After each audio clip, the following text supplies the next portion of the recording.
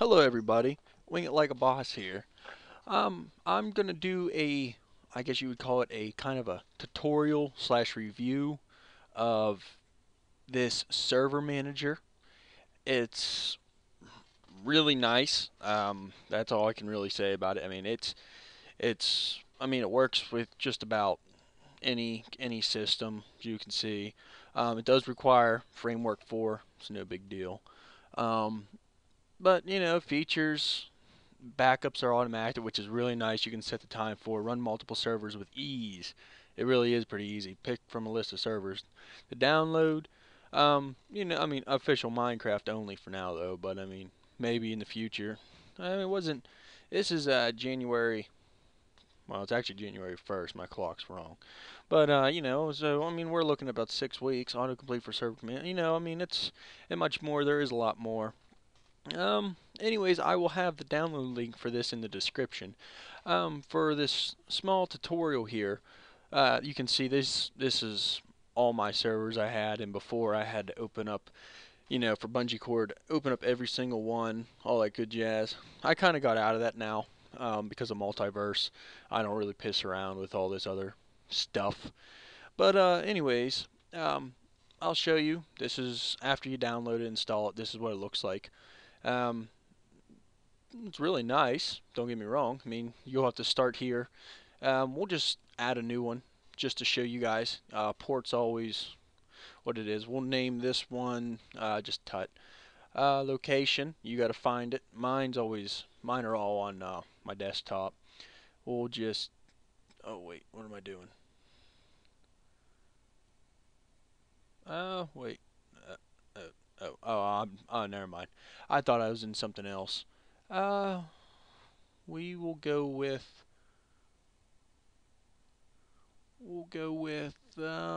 creative. Why not? Uh, okay. Okay. There we go.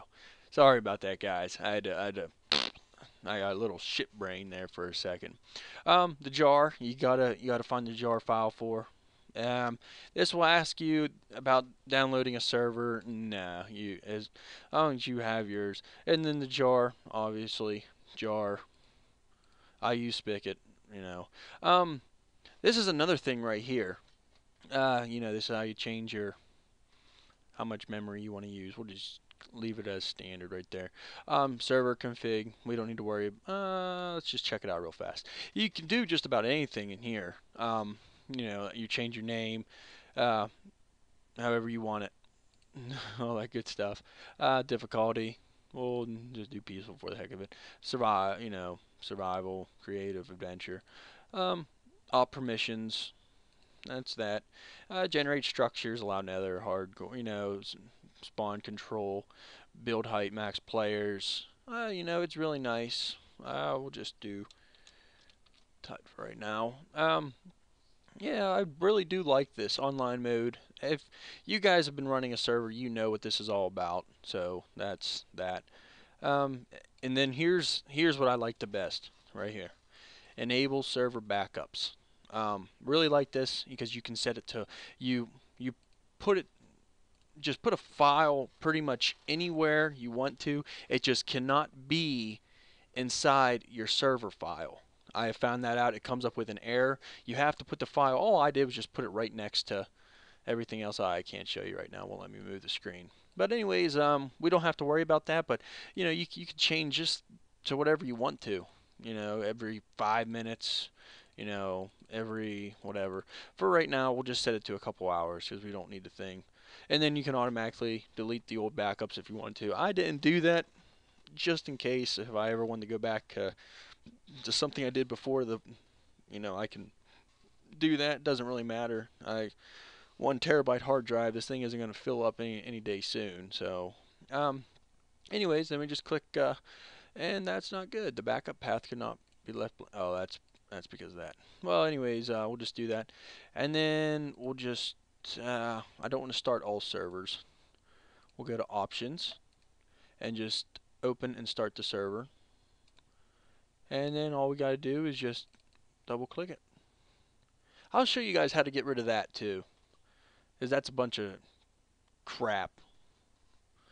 You know, it always says that. And some people say if you do actually change that, then you will get. Oh, right there we go. Okay, I gotta make sure. I should be on the correct port for it.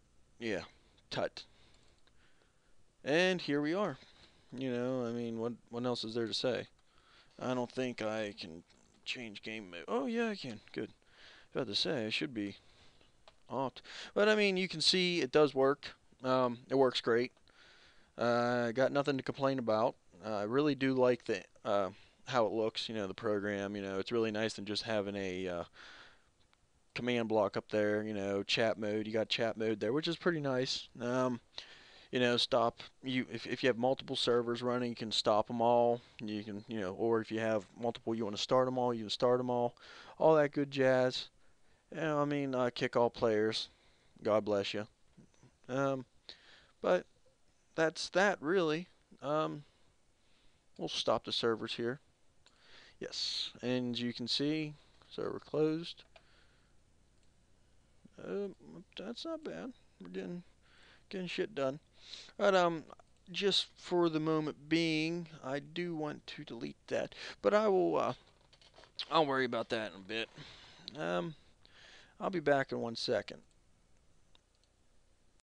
Okay, what I was going to show you guys here is how to get rid of that error message. I have always seen a lot of people saying about it between forums, even Yahoo messages, all that good stuff.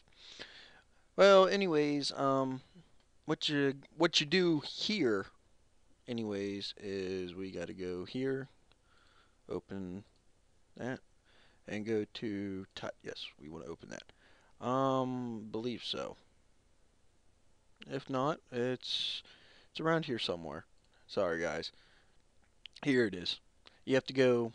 You have to go to servers, manage servers. Now I opened up the config file. You don't want that. Anyways, go right here, and this is all you're gonna do. Just get rid of that. Don't need that. But this is it. I will have this in the description. Now this, I have mine set to 6 gigs.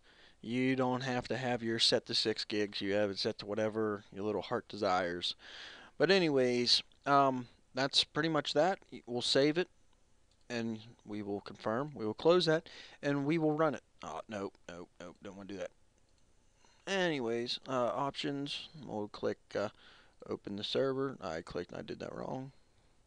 Open and start the server. Okay, there we go. Now see, no more message. You can even pause it. No more message right there. I mean, yeah, I got a warning, but that's not anything. The Java message is now gone. How you would do that with just your normal? We'll just pick creative here.